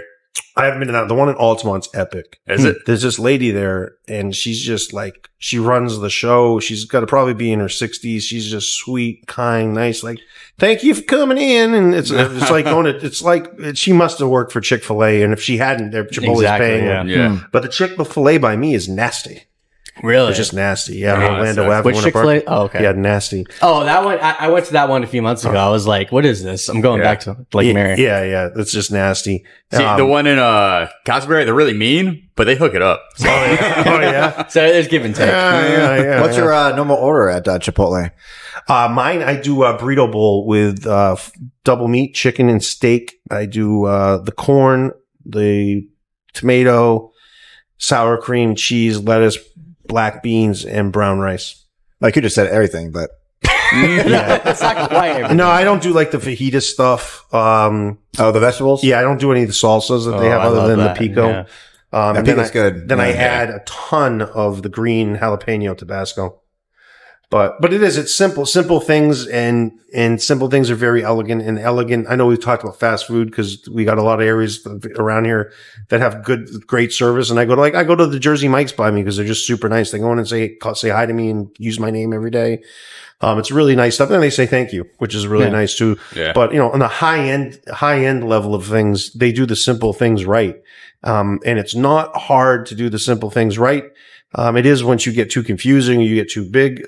These fast food chains we're talking about have thousands of restaurants. So it's hard to do that 1,000 times over, which is one of the main focuses, I said, is we try to keep this relatively small and manageable. How do we maintain that? And part by maintain, it's not, staying in your lane and understanding what your lane is and then doing a great job driving in that lane. Yeah. No, that's a good point. I mean, also, side note, before I forget, this is probably my favorite size so far, the Corona, in both the green and the white. And I think that's just because of my personal preference. Like we talked about before, Corona for me is one of the good. So I prefer thinner ring gauges generally. So for me, I came off from smoking and being an executive for a company that made complete Dominican ass kickers, right? So I started smoking. The first thing I grabbed was the green, and I'm like, I don't, my palate's shot at this point. And when I smoked Nicaraguan, I didn't tend to smoke a lot of Hoyt in Nicaragua. Loved the factory. I was a big Padron smoker, and I still am. Yeah. So I'm sitting there, and I'm like, this is really different on my palate. I'm like, it's going to take me a bit to get adapted to smoking medium-bodied cigars. And so I went on to the Connecticut, and I was like, man, this is really freaking good. And same thing. I was like, man, this tastes like some like good Cubans I've had. And there's going to be Cuban smokers like, no, nothing. They're just saying it for mark. I'm not saying mark. It has similarities to it. It's not Cuban tobacco, obviously. And two, again, I said that to him. Yeah. That it tastes like a Cuban cigar. And I have zero affiliation with this company. Yeah. So I'm like, this is really freaking good. So I just blew through a bunch of Connecticut's, and then I jumped back into the green, and it made me appreciate the green better because it kind of reset my palate, I think. But I still find myself going towards the Connecticut, and then I do find myself smoking the Robustos or the Corona. And given the choice, I grab the Corona. Regularly. And I understand people smoke larger sizes. They want more time out of it. A $13 Corona is not crazy, but if you're going to smoke 3 of them, and you could smoke like one Toro or one Churchill, for $16, I could spend $40 or $16. And I think, I understand you probably would buy the larger and then maybe buy one of the smaller ones to have a second cigar. But, given the option of grabbing it, unfortunately, I have the luxury of being able to do that. Is I'm not grabbing based off of price point. I'm grabbing solely off of what I want to smoke. So I'll burn through 3 or 4 Coronas in 2.5 hours and not lose sleep about it and just really enjoy it. Yeah, exactly. That's a good point though, because sometimes too, I will say I'll go into a cigar lounge and I'll be like, I want to be here for a long time. I just want a big cigar. I'm not really going to be picky about how it tastes or whatever. But then you go in another time and it's like, I want to have a really great experience taste wise and everything like that. That's when you get like a Corona or something. Mm-hmm. And if I want to go in and be here a long time, I just want to get one cigar. I'm going to get a Churchill, something larger. Mm-hmm. Yeah. So what are the price points of these? So again, simple. So we have Corona, Robusto, Toro, Churchill. They're 13, 14, 15, and 16. There you go. Great pricing. Yep. Yeah. And 10, 15. It's too confusing. Sorry, we're touching toes and lips. I keep moving, but I don't know what's going on. I think I was playing footsies. Well, maybe that was the first foot touch. I disagree with that. What did you ask? I was talking about pricing. Nah. 10 or 15 years ago, if you'd gone and brought cigars out, $13, $14, $15 cigars 10 years ago were real pricey. And I'm not saying it's not it's not a low price point by any means. But it's a sweet spot in pricing right now. Yeah, it's become more normalized. You got real high end stuff coming out, hundreds of dollars, but you got a lot, real limited edition things are coming out $20, $30, $40, $50. So the price breaks changed a little bit. And also I think the quality of the cigars have improved over the last 10 or 15 years too. So it justifies that price. But there has been price increases, which has made it to a point where you can come at 12, 13, 14, 15, 16 bucks. Yeah. And people aren't like, man, that's crazy. No, if you smoke under $10 cigars exclusively, this is not in your price range. And that's fine. There's great cigars. Under $10. There's, you can find things that fit in any price point that are going to be, serve their purpose. So if that's a price break for you, you just don't go over $10. Obviously, you're not going to touch this, but, there's a significant portion of the market now that does go over that. Especially in the environments of cigar lounges, cigar bars. In a cigar bar setting, this is incredibly reasonable. Mm-hmm. Yeah, for sure. No, for sure. I think, we say it all the time. The average now feels like it's around $15. Yeah, that's what I was going to say, man. For me, when I go in and look at cigars, if you ask me what's the average cigar in a brick and mortar retailer, that I see go in and out, and there's probably, like I said, there's people buying bundles or whatever, but when you take that stuff out, I would say the same thing. Yeah. 15 would be what I'd say. Right, that's like your middle ground. So you say, if I want to get a cheap cigar, it's under $15. Yep. If I want to spend money, it's over 10, 15, and 20. Yeah. Right? Yeah, exactly. Yeah. And then over 20, I'm making a decision of like, if it's over 20, I'm making a decision. Okay, if it's over 20, what brand is it? Who made it? What's the story? And then then I'll go over. That's when you're like, I have to know it's good. I've already had to try it once before. Like if you're buying a, like $50 Alfonso, it's like, okay, you have to know that cigar is going to be good. Mm-hmm. Just taking in some smoke. No, I'm the same thing with it. If something that has no name to it comes out at $30, I'm not touching it. Yeah, I agree. Like, absolutely not. You have to have like 20 people come up to me and say, you have to try this. Yeah, absolutely. Because at $20 above, I'm going to smoke Padron, Davidoff, Fuente, Opus. Reputable cigars. Those really are like the 4 or 5 that I'll smoke over $20 or some other limited edition things that come out from people that I know.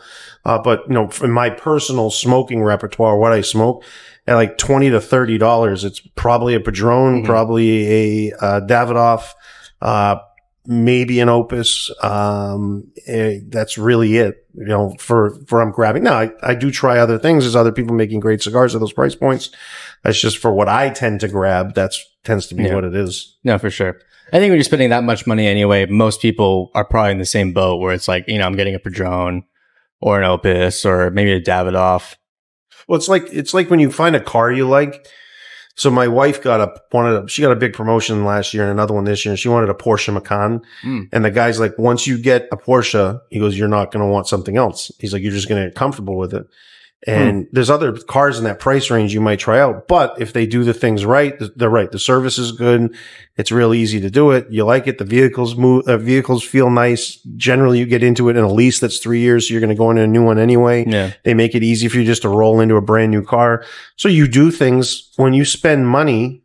You do things that you're comfortable spending that money with. If you go on a vacation to nice areas and spend a ton of money, people tend to vacation in the same areas because they know what they're getting. Yeah. If they don't vacation in the same area or the same type of concept in different areas somewhere else, they tend to not do it because you don't want to just go try it for $10,000 and lose. That's why timeshares did great. You bought an area and you're like, you're going to know the vacation you get down here in Orlando is going to be great. And if you want to try other things, you can exchange it into other places, but you're still doing the same type of concept. Yeah. But you come back to what you're comfortable with. And I think is the higher price point you get, the less risk you're going to take on trying something else. Yeah. And two, it's part of its convenience. It's like, listen, I'm already basically like locked in this brand or this company. So it makes sense to just keep going and working with the same people, especially if they're doing good work. Yep, that's how Apple gets you. True. So, taking a step back, like 10 or 20 years, you mentioned that you smoked flavored cigars. Yeah. Is that still a thing? I probably have 1 or 2 flavored cigars a year. Was that like your entryway into cigars, or like what was your first brand the you remember? The first cigar I ever smoked was Black and Mild. So it wasn't a premium cigar, but it was Black and Mild. I was like 19. I was an athlete, so I didn't smoke or drink until I got to like 20. And then I drank and smoked a lot. But my first like real premium cigar was, I don't classify flavored as premium cigars any longer, just personally.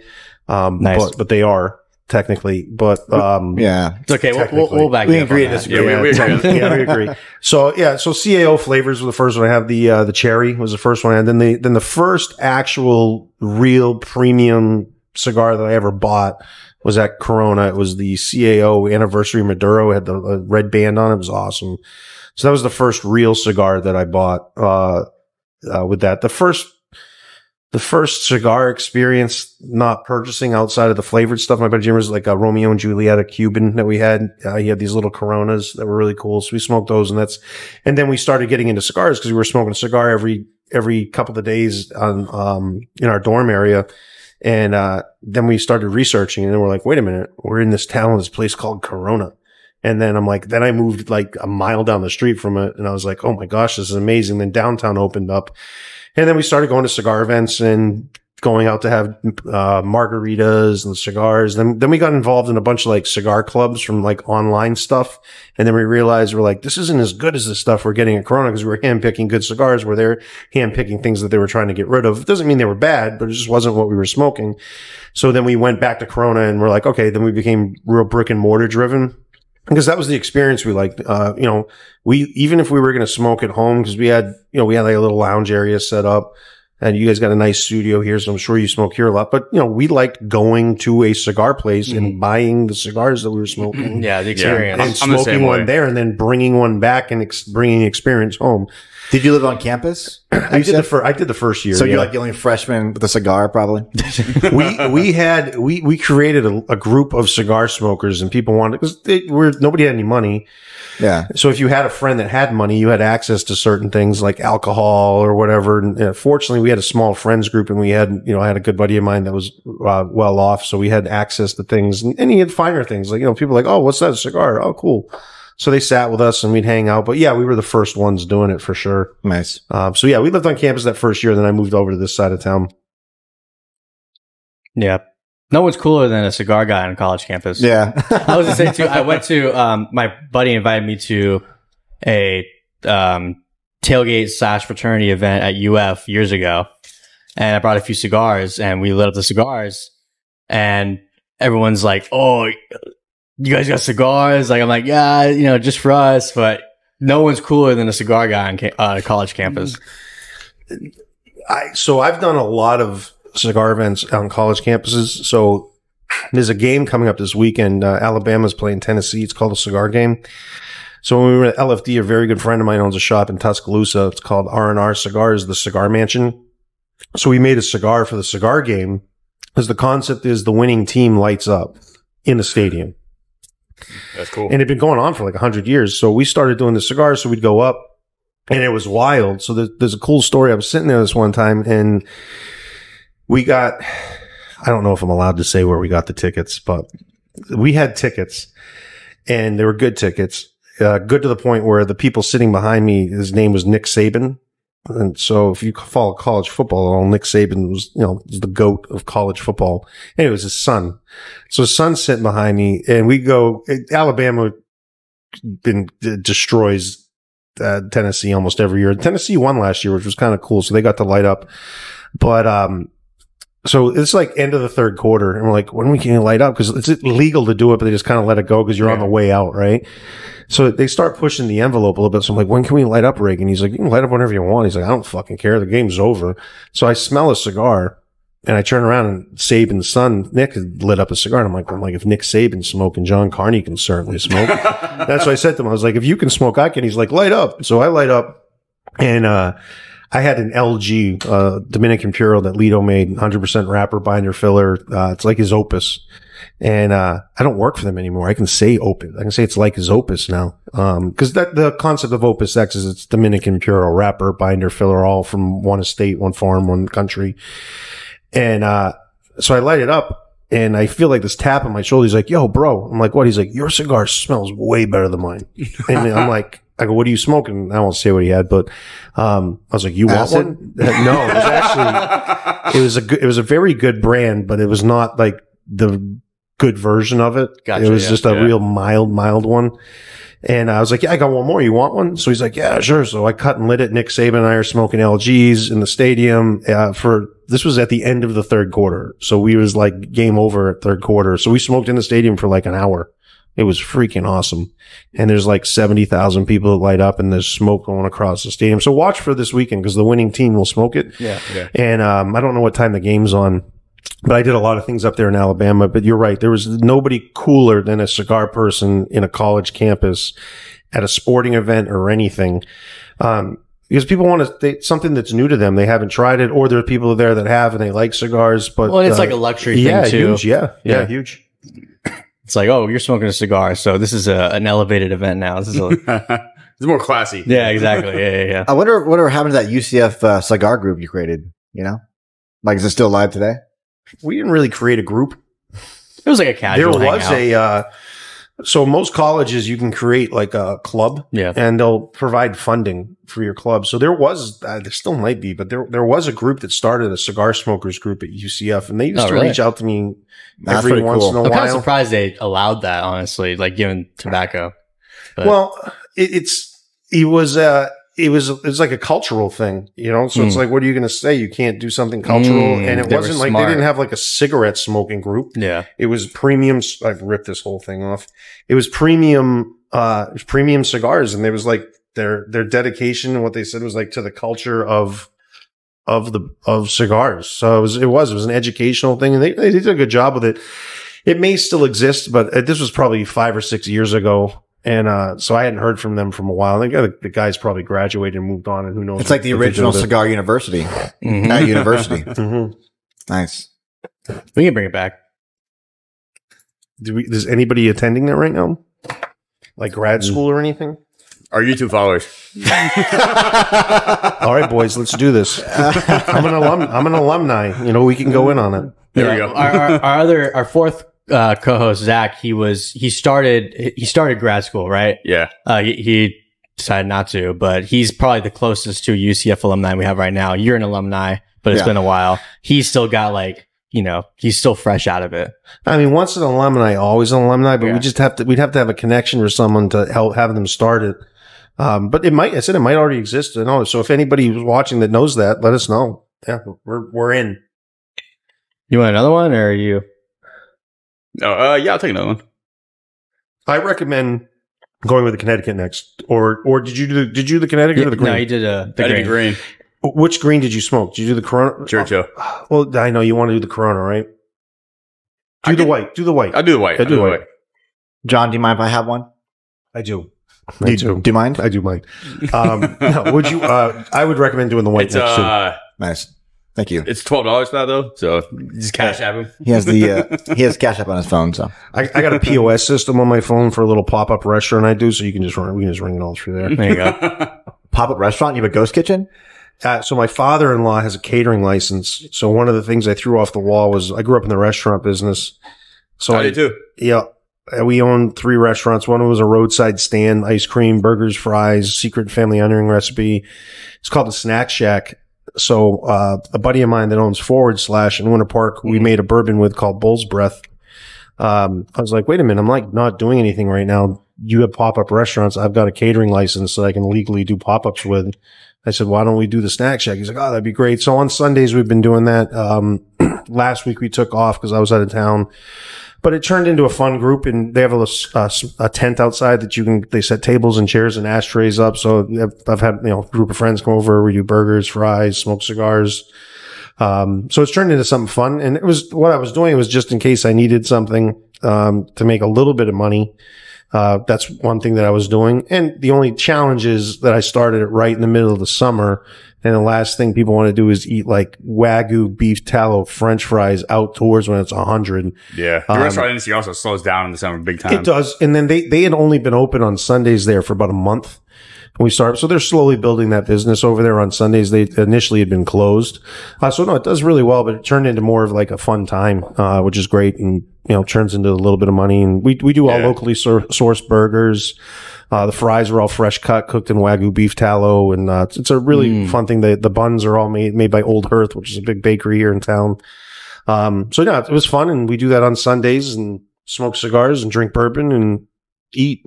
Very cool. But hopefully the weather cools off here in the next few weeks, so it turns into a little bit larger crowd, because it's been fun, but I can hang out with my buddies and not have to prep 50 burgers every week that I got to figure out how many I'm going to thaw, because once they're thawed, you got to cook them. Yeah, exactly. Yeah. So it's a guessing game. Yeah. Well, if you ever need to stop by, I mean, it might be a little difficult with scheduling, but I'm more than happy to come. It's a public business, so you're welcome. Are you busy on Sunday? I heard burgers, so I'm free. Yeah, no, they're really cool, and it was fun because my dad started in 1972. So the first weekend that we were open, we celebrated our 52nd anniversary. So on my logo, it's Snack Shack, established 1972. So it's been fun.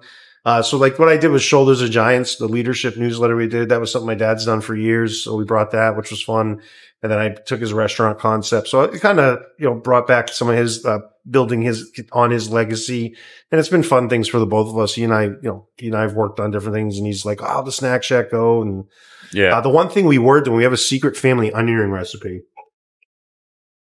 I'm sorry, say that again? Challenge. We have a secret family onion ring recipe. What's in it? It's a batter dipped. It's a secret. It's a batter dipped onion ring. Now one thing, so we did it, and the problem is it ruins the oil real quick because it absorbs the oil, and the batter spreads. There's a lot of like little particles that get out. Yeah, they spread. So I'm sitting there and I'm like, all right, we're going to have to axe these onion rings, which were like what we did because I don't have the professional filtering that you would have in like in a restaurant. I filter the oil, but you can't get everything out. So I'm like, I'm going through 15 pounds of oil a week, which is like $150. I'm selling onion rings for $8. So it's like, I got to sell like 40 orders of onion rings to make any money on it, each week. So we axe the onion rings. They're just seasonal now. We haven't picked what season they're going to be in, but it'll be most likely when the oil's getting towards the end, when we know, because I can get about 2 to 3 weeks out of the oil, out of the tallow. Without that, with the onion rings, I got like maybe a whole day max. Yeah. So we axed that for a bit, and we kind of focused it on the burgers and fries. But we do this thing called loaded freedom fries, which is a deconstructed burger on top of fries with all the toppings. It's excellent. It's like your animal style. Yes. Yeah. This is in the Orlando area usually? It's in Winter Park at / the Blending House and Distillery. Yeah, in Winter Park.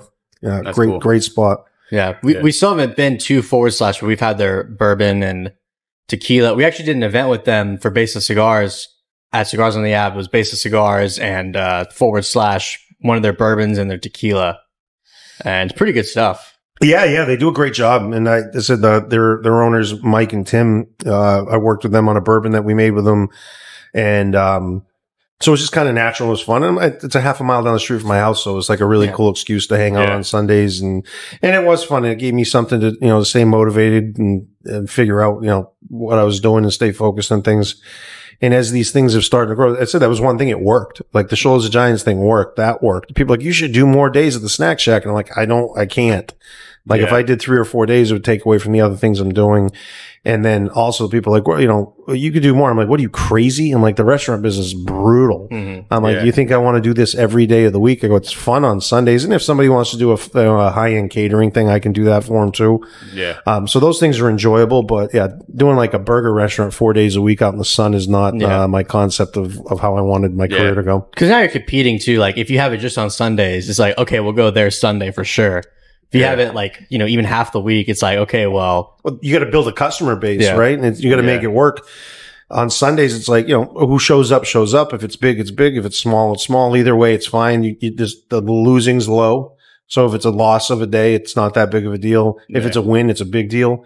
But you know, if you're doing 4 days a week, 7 days a week, it's your full-time gig. I mean, there's times where it's just, you know, tough. Yeah. Tough. So quick question. When you were at UCF, where was your go-to pizza place? We had a couple of, Fratello's was probably the one we ordered the most from. Wrong answer. Yeah, well that's what we ordered because it was easy and quick. If we wanted good pizza, we'd go to Goodfellas. Wrong answer. Yeah. What's the right answer?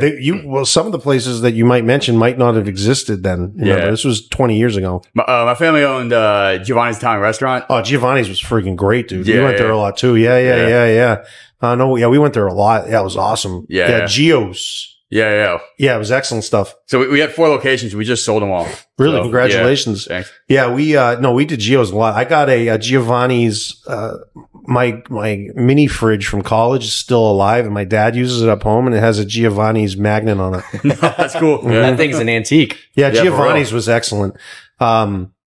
That was kind of like higher end for us. Yeah, it was like, oh, we're going to order Gio's tonight. Fratello's was just cheap, quick, easy. It was not great pizza. Yeah. Goodfellas was good. Giovanni's was excellent. Yeah. I don't know. That's like you go on a date, take out a girl, or you know, you're going to spend some money. Yeah. Yeah, it was excellent. Yeah, we ordered from there quite a bit. Yeah, I mean, how long has that Oviedo location been there? 26 years? It started in 1995. Okay, yeah, so about a little longer, 28, something like that. Yeah, it started like almost the day after I was born, pretty much. Okay, yeah. He was born in like, what should we do now that we just we just had a kid and ruin our life? Let's open up a restaurant. Yeah, let's make it worse. Really screw ourselves. But I was like, yeah, I just want to get out of the house all day, you know? Yeah, that's awesome. That's cool, man. Yeah, no, we ate that quite a bit. I'm trying to think of there was pretty much those, and then Lazy Moon came along. Yeah. I like Lazy Moon, but it's too ridiculous for me. So Lazy Moon was there when you were in college? It opened, yeah. They had a big L-shaped plaza. I didn't realize they were that old. Yeah, there was a bar in that same complex called the Library. Oh yeah. Knight's we know. Library. We know. Yeah. And then was Mad Hatter's around? I think so, but I was only really over there a year.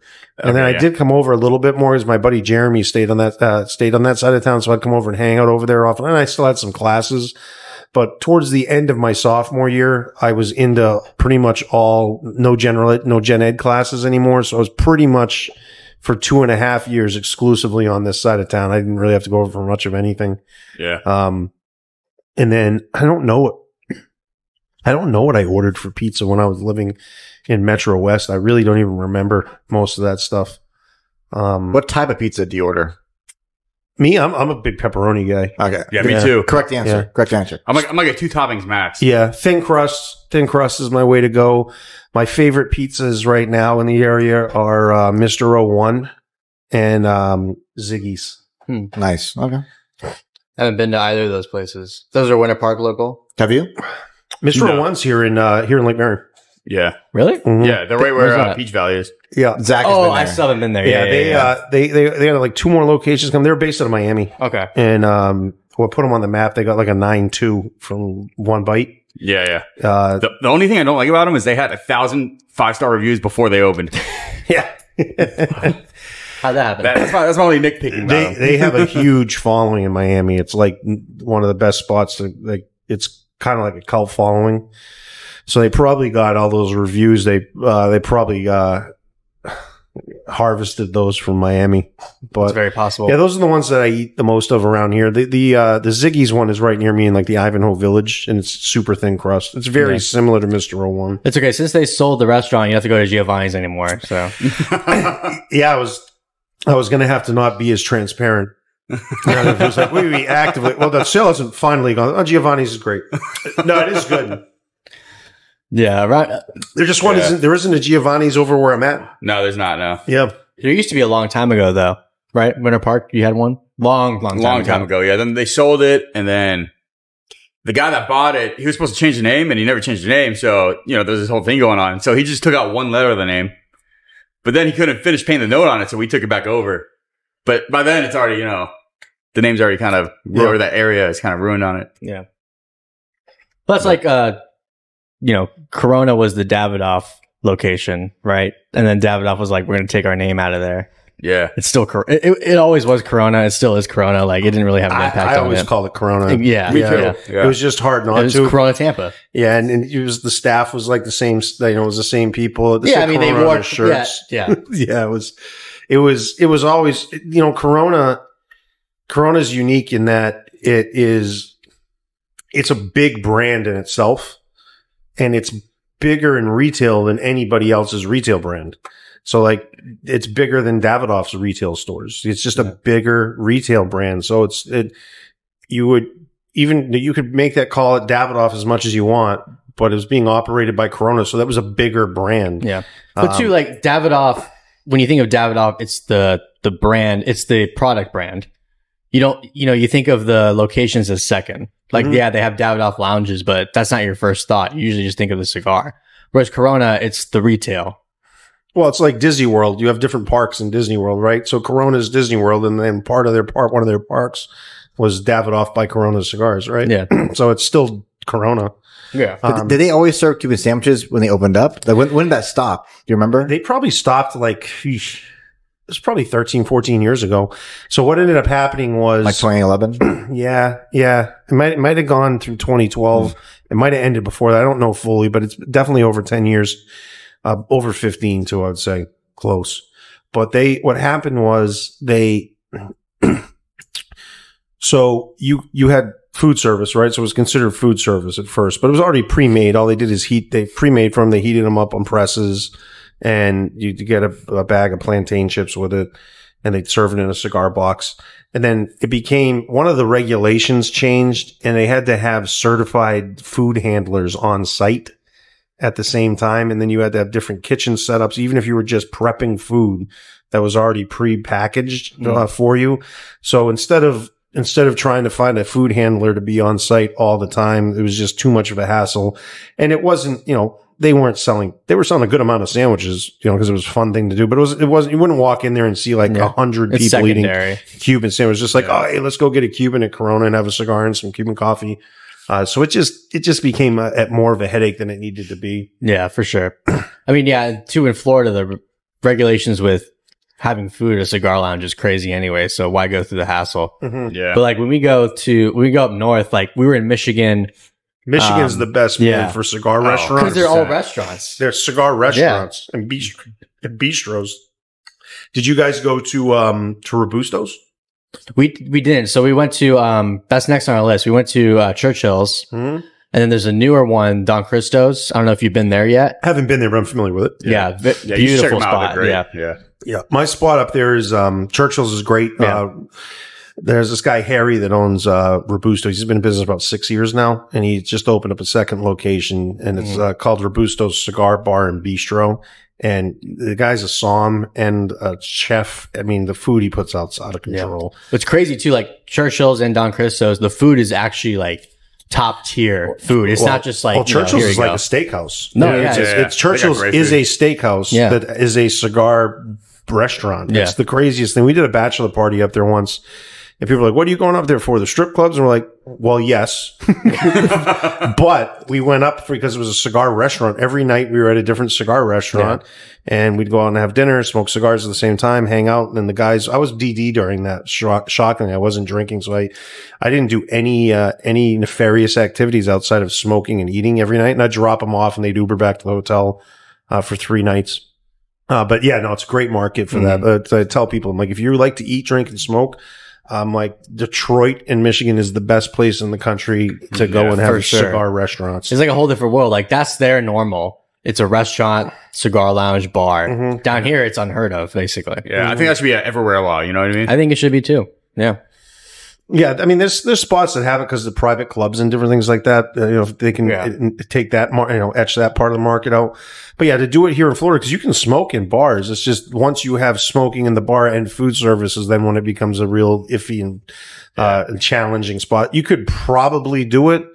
But if it made sense completely and it wasn't insane, probably somebody would have done it. Yeah. I always say that. It's like, if it was really viable and could be done, somebody would do it if it was here in Florida. And so since it hasn't happened, it makes sense to me that they've made it too much of an effort to do it. Have you been to the drawing room or at the London House yet? I have not been over there yet. I've heard great things about it, but I've not been over there. Yeah, Yeah. that's a private club, technically. Technically, yeah. I think you'll be fine. So I think your cigars will do good there too. But yeah, they have the cigar side. All they have to do really for that is bring the food from next door over to, you know, the lounge for you to eat. But yeah, being a cigar rep, I think you could have, you know, you can get in there no problem and at least take a tour and all that. Yeah, I've got some friends over there that are members. Yeah. I'm a Corona loyalist, man. That's where I started smoking. Conveniently we're here, but if we weren't here, I'd still tell the story. Every time people ask how I got a Corona is part of my story. So It's unavoidable. yeah, it is. It's just part of what I do, and it's a great thing for Jeff. He built something incredible, and said it's every time I talk about cigars and how I got into it, he's part of the story. And it's a great advertising piece. But I'm a huge Corona loyalist. If they bring in the cigars, which hopefully they do soon, you know, that'll be it for me in Orlando. We'll have Cigars on the Avenue, Cigar Hustler, Blend and Barrel in Sanford. One of the new owners over there is a good friend of mine, so we're doing some work with that. And then Corona, and that's about it. Is you think about, as I said, keeping it as manageable as possible. I mean, Corona's got 5 massive stores. Yep. The other spots are all great retailers, and then there's other good retailers in the market. But why oversaturate it? And but I do look forward to going into London House. I would like to go. I don't know what we'll do cigar wise there. As I said, I'm pretty much a Corona loyalist, but I do want to go, and I want to enjoy the place as a customer. Yeah, for sure. I've heard it's beautiful. So yeah. That's definitely the closest thing that you can get to like a Michigan style place, because you can get food, because they have, you know, essentially the London House, and then next door they have the cigar lounge, the drawing room. So yeah, it's 2 separate buildings. So. Yeah. Outside of that, your best bet's going to be like a $250,000 initiation private club or something. We're not touching that stuff. Yeah, exactly. Yeah. But yeah, even there, I mean, if you want to become a member, I think it's minimum $1,500 initiation fee, $4,000 a year. So I mean, yeah, you have to definitely pay for it. Yeah, I'll leverage my experience in the cigar business over there if I go. So what do you guys think of the cigars? Yeah. So I'm not saying this just because you're here, but this right now is probably in my top 3 of favorite Connecticut's. It's awesome, right? Yeah. And I like when people smoke the green first and then smoke the Connecticut, because it does stand up to it. So it's not like, hey, I beat my palate up with something stronger. Yeah. It really gives it a good contrast, and I enjoy the Connecticut a lot. And I also do it like the reverse, where I smoked it first and then do the Corona. But yeah, the Connecticut's excellent, and I appreciate it. I felt the same way when I smoked it, and that was part of the reason why I jumped on it. And I've told my partners with it. I said, you guys, the green's going to do really well when we do event experiences. You're going to see a spike in that first. I go, but what you're going to see is, if it's going to be, if the retailer we're in is committed to it, you're going to see a massive spike on the Connecticut. Yeah. Because it's going to be an easier sell to people that don't traditionally like darker cigars. So you've got a big part of that market. Then you're going to have people that are interested like us in trying everything in something. And then we're going to be like, that's pretty good. So then you end up having something like that smokes both. Yeah. But I said, you're going to see a real focus right off. If the retailer's actually getting into people's hands, that's going to be what they're getting them. So, and it was interesting, because my first reorder last week, after a week and a half, the first reorder, the guy ordered all Connecticut's. He's like, I need 2 more of each. And I was like, the green's doing well? He's like, yeah, really well. He goes, that was what everybody grabbed first. He goes, then I told him they had to try the Connecticut. And he goes, and then that's what they're smoking every day. Yeah. Yeah. So I was like, good. I go, that was like what I was hoping would happen. And that was a sign of what you were doing with it. So I go, thank you. And then that was a good thing. It was like, hey, that was the right place to be. Yeah, exactly. Yeah. I think a lot of problems too with a lot of Connecticut's is they don't have a lot of flavor to them. Mm-hmm. Well, I was going to say, yeah, like everyone at this table I know is not generally a Connecticut guy. Yeah. But when you have a really good Connecticut, it's like, okay, that's awesome. I love that cigar. And that's why I love the cigar. I know you love the cigar, is because it's a Connecticut that stands out in flavor, quality. Everything's really good. Yep. No, it's definitely not mild. It's definitely got flavor to it, and it stands up even after smoke something that's got a little bit more aggressive flavor profile. I'm curious to hear what Jared's favorite has been so far.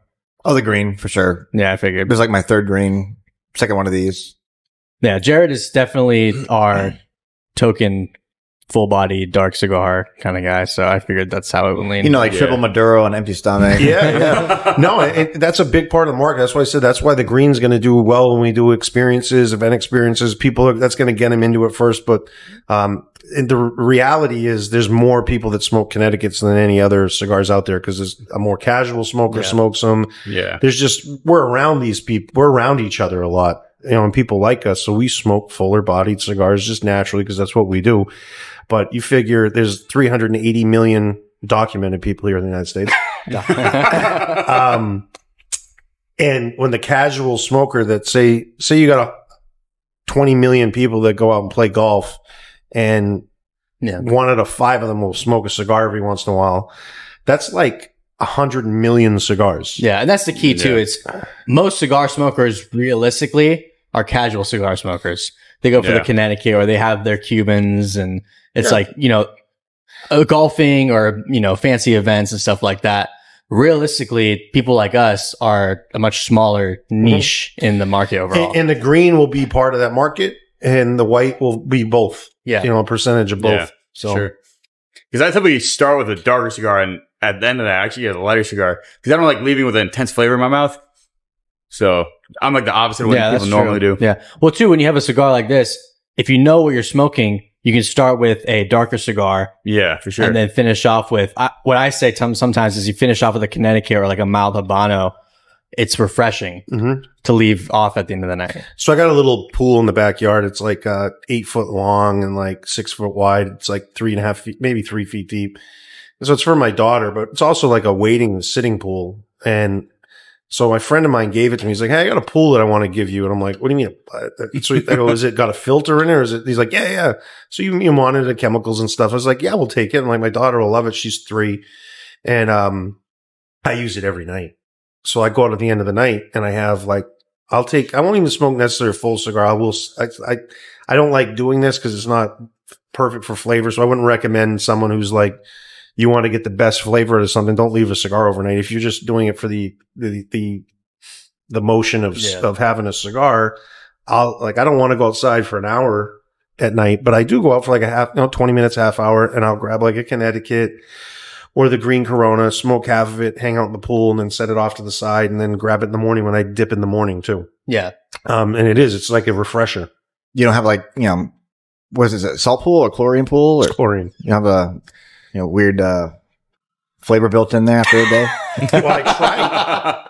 If the chlorine enhances the cigar smoke. If you're doing it right, the chlorine levels shouldn't be too high where you have to smell it. So I test it every day. One thing that I did do though, I was gone for 3 days, a week and a half ago. My wife forgot to turn the filter on. So I came back and it was like green. Yeah. So I had to shock it. Man, it took like 9 days for that chlorine to work out of that thing because I put in too much. Because it was so concentrated. So I tested every day. I was killing my daughter. She's like, "Daddy, can we go in the pool?" And I'm like, "No, it's going to disintegrate you." So about 4 days ago, it was finally ready to go. It cleared it up. The next day, it was not green any longer because. So if you ever use one of the little chlorine test strips, it's like green. So like a dark green is like the highest level. So the total chlorine is like a gauge of green. I put it in and it turned black instantly. And I'm like, that is not safe. So what I did do is I needed to clean some like, my running sneakers because they'd been, wow. Yeah. So I threw 2 pairs of sneakers in the pool and floated them around. I'm like, that'll be perfect. They'll soak in the chlorine. You sure you didn't throw those in before? That's how it got dirty? Yeah, maybe. So my wife's like, "Why are there sneakers floating in the pool?" She's like, "I thought we were trying to get the chemicals down." I was like, "I am." I go, "But in the process, I'm using it as like bleach." Yeah. You know, and everything happens for a reason. You need to clean your shoes. Yeah. So. Yeah. I could have just used the washer, but I was like, why miss this opportunity of high chlorine levels? Yeah. Everything happens for a reason. You gotta use your quote unquote bad things that happen to make something good. And two, like realistically, you wouldn't have washed your shoes anyway. So I think that's what, Exactly. That was the main purpose. So it was like I needed to be able to have the shoes back in the house again, and to do that, they needed to be in that type of environment to find it acceptable. So, but yeah, it was a cool little pool. But you're right on the it is kind of refreshing, and it's the sizes on it too. I just like the Robusto, and the Corona's great, and there's so many times that it makes sense for me to have something like that. Especially too, I think, if you're on the go a lot, it makes sense to have a smaller size too, because you never know if you got only like 45 minutes or an hour, you can finish it no problem and not feel bad. Yep. Yeah, 100%. And then, when you're dealing with, one of the reasons why we'd always smoke smaller cigars on the road, when I was visiting 5 or 6 stops a day with one of our sales reps, when you're done smoking the cigar, the conversation's done. Yeah. It's an excuse to leave. Oh, my cigar's done. So we'd smoke smaller sizes too, because, we're going to go in 30, 40 minutes. We don't want to, we have other places to go, so we're not going to sit there for an hour or two. So you grab a smaller cigar, you want to enjoy it with somebody, and you were done, or you had a little bit left. Well, we're going to get going. And you finish the cigar out, and then you do the same thing at the next stop. Yeah. No one wants a rep showing up with a 8x80.